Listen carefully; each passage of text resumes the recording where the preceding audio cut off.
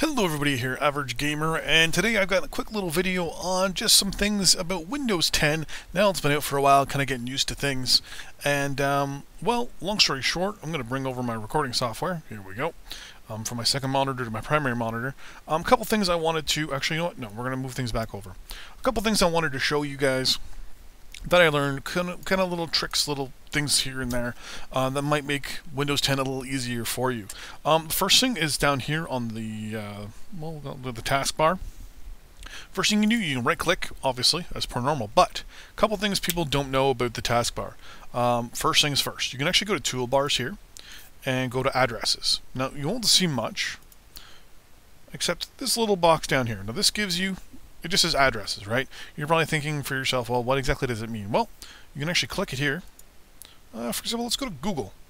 It automatically will open Microsoft Edge for you and go to whatever website you actually prefer. So let's go to, let's type in YouTube properly. Enter. Now, my internet's been kind of wonky today, so we'll have to see if it actually goes to YouTube or if it does something else. Oh, actually went to... that would be the reason why. It actually didn't go to YouTube itself. YouTube.com. There you go. So you actually got to actually type in the actual name, right? Whatever.com, .net, and what have you to actually get it to work, though. But mind you, it's basically just an address bar. Now, you're probably thinking to yourself, well, it's just a fucking address bar on your thing there. What's the fucking big deal about it? Well, there's another thing you can do with it. You can have it turned off and have just your links turned on. Now, you're probably thinking to yourself, well, just the links, no big deal, right? You can click this little button here and it shows you all the links you currently have to your actual game itself. Now, these are all the same links up here that are currently available up here in Edge, specifically. So if we want to go to Facebook, we click Facebook. It'll open Facebook for us. If we want to click, well, we're not going to go to that website. We're going to go to my favorite hockey team, the Maple Leafs website. Let's move it up. Boom. You're probably thinking to yourself, shit, that was fast. I didn't even click anything. To actually make things full screen, you just have to hit the Windows button and the up arrow button at the same time. It's actually quite easy. Now, say, for example, I wanted to have multiple websites open at the same time. I can click and drag one down and go up, left, and up. That's one. Facebook. Well, I want you to go up and to the right, please. The YouTube, can you go... let's go down to the bottom right. Then can you go down to the bottom right. So there you go. So I can actually have 4 different websites going all at the same different time. This same time using the simple Windows button and then the arrow button. So up and left will actually, so we're going to have the Google here highlighted. We're going to minimize all these just out of the way. Well, I had an extra one open. Didn't even realize it. Oh. So we're going to use Google here. So for example, to make it just go into the middle, I don't want to hit that. So there you go. So right now it's on the very far right. So this is where it initially was open and dragged to. If I wanted to go to the top, just to make it full screen on that side, it's Windows button and up. Full screen. There you go. To unfill it, it's Windows screen and down, and it goes back to where it was. Now, if I wanted to go to a different location, you hold the Windows button and just hit the left arrow button. It'll go to the left side. Right arrow button goes back to where it was. If you press the up arrow button, set full screen, etc., etc., etc. Now, you can also, this is the fun part, well, have multiple websites. There you go, all open. You can also use this little button here, which shows you, I don't know, oh, no, it does show it, perfect. Shows all the current programs I have running on said monitor. Now, on my secondary monitor, which I will have to try and get somehow, let's go to display. It'll show you basically on your secondary monitor the same thing, just smaller. I love that. I love the fact that there's now virtual desktops. You can hit it, and you what?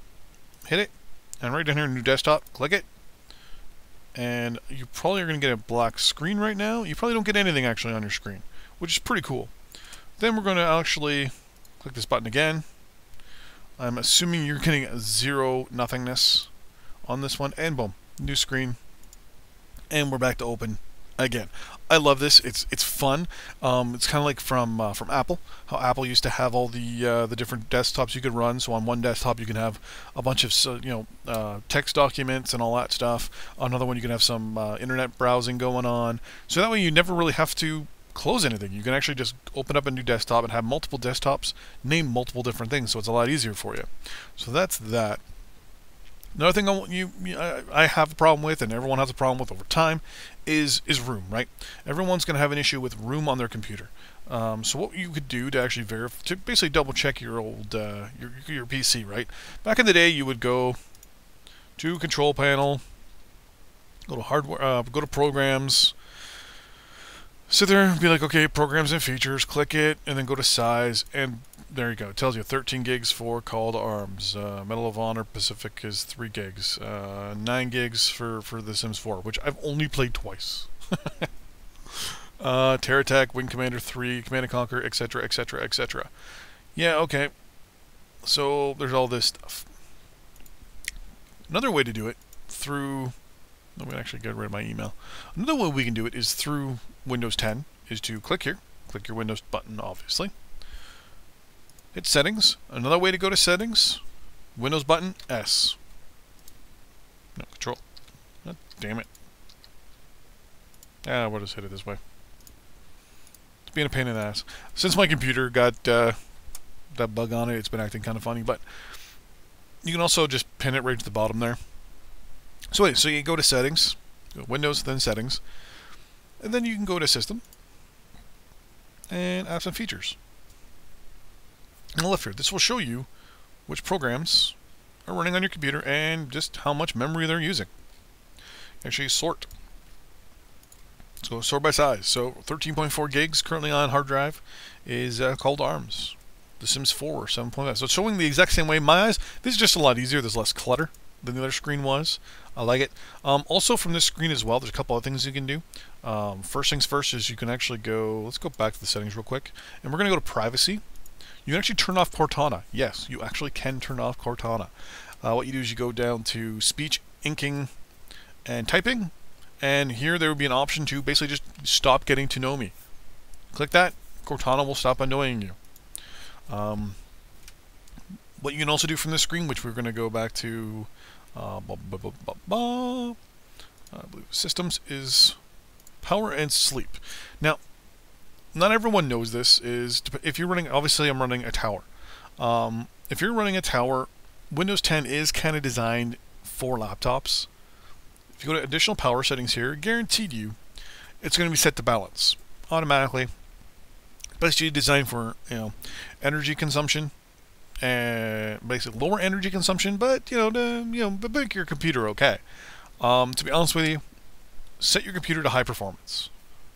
You get 3 options: balanced, power saver, or high performance. Or you can set up a plan yourself. So create power plan here on the left. Create power plan. I want you to go high performance. Done. High performance basically gets you 100% of the power to your computer. It's not going to cut itself back here or there. It's going to go 100% balls to the wall. If you're on a laptop, obviously you want to go power saver or balanced. And when you go to play a game, switch over to high performance. Your computer, yes, uses more power, but in that case, it's also going to use 100% of its potential. With balanced or power saver, it does not utilize a full amount of its potential. That's the main thing there. So we got Cortana, power savers.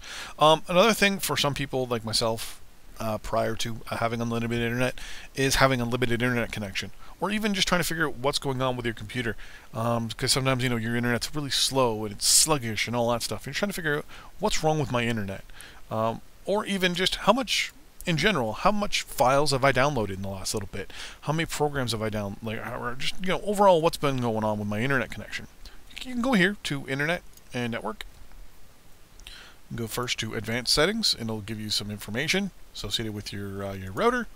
Another one here is you manage your Wi-Fi settings. Now, if you're on a laptop, for example, you can have. I would advise you to turn these off.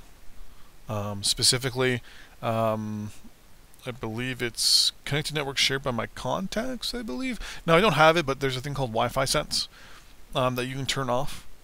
If it's in here, it'll be on or off. I don't have it, obviously, because I'm a tower, but I would say turn that off. What that'll happen is, if that's turned on and you're on a Wi-Fi connection, and a friend, there goes my speaker. If a friend is also currently on the same, or on a device, handheld, laptop, whatever, and they go to connect to that Wi-Fi network, they'll actually get a notification from you via Outlook or something like that when you connect to it prior to logging in, what the password is and all that stuff. It's assuming you want your friends to get on it. There you go. But what I would look at myself personally as someone who likes to just see what their usage is for their internet and all that stuff, you can go here, data usage. So you can see right here. Currently our Ethernet, I'm currently using in the last 30 days, 280.4 gigs. You can go to user details, and it will show you. This might take a while because the amount of information, but it'll show you. Here we go. So Microsoft's Edge has used 108 gigabytes. That's just downloading files and stuff, and that's partially also the virus. BitTorrent itself is 138 gigs. OBS is 7 gigs. iTunes is 4. Origin is 3. That's from live streams, obviously. C3, our communication client, is 1.7, and it goes all the way down to even the system settings that uses the internet. So I love that. It sets things up. You can also go to storage settings. So this will actually show you generally what each is in each actual drive, for example. So for example, we have this PC, which is my computer. Primary drive is C. It's got a 118 gigabyte hard drive. You click on it, and it'll actually break it up for you. So system and reserved area space for it is 53.5 gigs, 11.7 for apps and games, and you'll see it slowly work its way down. 17, 16 point, really? So right here, you can actually clean out temporary files. So right now we have 5.6 gigs of temporary files, which I can clean out in one quick click. I can view my download screen. I can move stuff to the recycling bin. I can even delete previous versions of Windows, because I have 11 gigs, which is basically Windows 7 right now, if I'm not mistaken, because still haven't removed it. But this is a good way to show you, and you can also update it. So right now it was updated at 707. Click it, still 707. Go to your D drive as well. So here it'll show all of my stuff for my 1.8 external hard drive, my 1.8 terabyte hard drive. It will show you obviously your percentage utilized, and it also will go through and ping the system, and will bring up all your information, which might take a while because it was turned off in sleep mode, I'm pretty sure. Yeah, it's flashing like a motherfucker. So it might take a little while for it to show up. Then there's MyBook. This is my other external hard drive. It's a 2.7, or basically a 3 terabyte hard drive. This is where all my videos are and all that stuff. And it'll show you break everything down. But then you can also set up save locations. So for example, any new apps that I download, so that's basically games or apps itself for the computer, can go to a specific drive. Now this is good for if you have a secondary hard drive or a tertiary hard drive and you're downloading a lot of programs. Here is documents. So this is where you're downloading Word documents, Excel documents, and all that stuff. You can say where you prefer them to go. You click the drive, click apply. Music, if you download music, you can tell you where to go. Pictures and videos and stuff. You can also, when you download that stuff, tell it where to go as well. But this is just for simplification. Tablet mode, I do not have a tablet, but you would have the ability to utilize some stuff here. Here's the default apps in your computer. So for example, right now I have my default mail is Mail. My default maps is Windows Maps. Groove Music is my default Windows player, but it'll show you when you click on it anything else available that you can change your default to. So for example, I clicked the music player, and it gives me the ability to go to Windows Media Player, iTunes, Movie Maker, or look in the store to buy something. Photo Viewer, same thing, gives you all the different options available to you. And last but not least, Video Player. Web browser, you can click it. It comes automatically with Edge though, so that's no big deal. You can also change some settings down here, like settings for default programs. Hello. Nope, cause a problem with settings for... Oh, yeah, that's no big deal. It's probably going to happen quite a bit for the next minute. There we go. So right now what you can do, like for example, if we wanted to change Groove Music, we wanted to... Well, every time I play music, I wanted to switch to Media Player.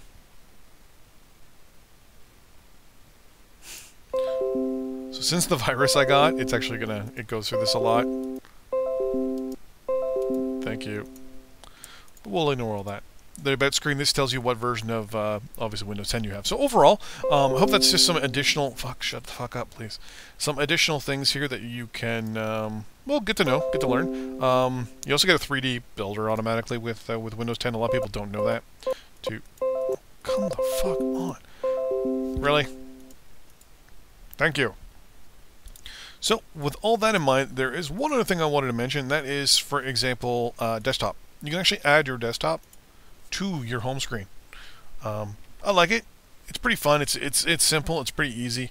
All your folders and that. So if you have thousands of folders on, say, like my case, I got 2 different desktops. I got 2 different monitors. It's just a way for me, for you to kind of filter through things and make them a lot easier. But that is this quick little episode on just a couple quick little things I have found on Windows 10. If you have any questions, or if you found anything that I haven't mentioned that you find interesting about Windows 10 that you really haven't seen anyone talk about, please leave a comment, and I'll look at it and maybe do a video or even comment on it. Read all my comments and all of that stuff. But yeah, thanks for watching. See you guys next time. Don't forget to like and subscribe.